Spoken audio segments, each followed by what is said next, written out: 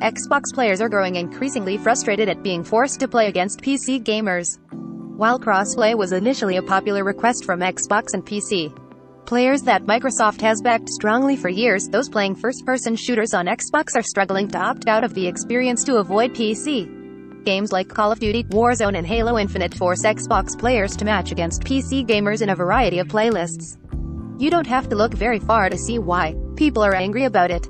Now that cheating in Halo is confirmed on PC, can we have the option to opt out of crossplay? Asked one Reddit post in November. Just weeks after the multiplayer version of Halo Infinite launched. Forced crossplay is a scam by Microsoft, reads another post in Microsoft's Halo Waypoint forums. Forced crossplay is a mistake, says another Redditor, and the list goes on and on and on. Related, the world's biggest PC games are fighting a new surge of cheaters and hackers. Cheaters are ruining Call of Duty, Warzone. Call of Duty's new anti-cheat system includes a kernel-level driver to catch PC cheaters. Cheaters are already ruining Halo Infinite multiplayer games. Halo Infinite and Call of Duty, Warzone are both suffering from an influx of cheating, largely because they're free-to-play titles, so it's easy for hackers to create a new account following a ban. While there's an option to disable crossplay in Warzone, if you try to load into a playlist on Xbox it will ask you to re-enable it, whereas on PlayStation you can simply dismiss the prompt and continue to the playlist with crossplay still disabled. Warzone players on Xbox have been complaining about this forced crossplay for more than a year, with various forum posts and YouTube videos highlighting how irritating it is to be forced into crossplay.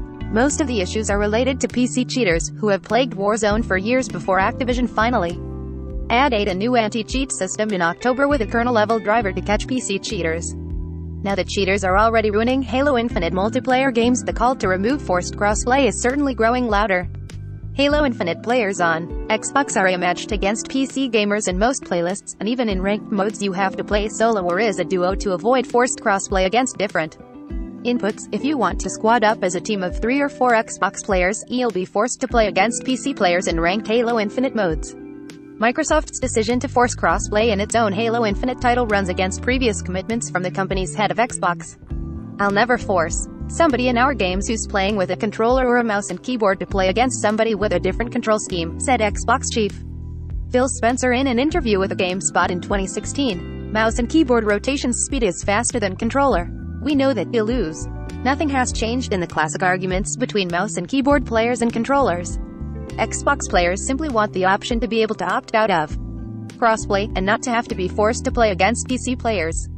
A lot of PC players would also like to avoid controller aim assist in games like Warzone and Halo Infinite." Battlefield 2042 launched in November with forced crossplay for Xbox players, and an option to disable it for PlayStation owners.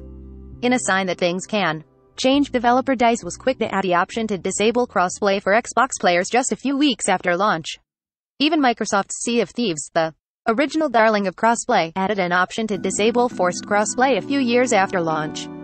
"We reached out to both Microsoft and Activision to comment on the forced crossplay situation, and neither company was willing to issue a statement in time for publication." 343 Industries, the developer behind Halo Infinite, made it clear it's trying to address the cheating issues in the game yesterday. 343 is hoping to address cheating and other things in a patch in mid-February.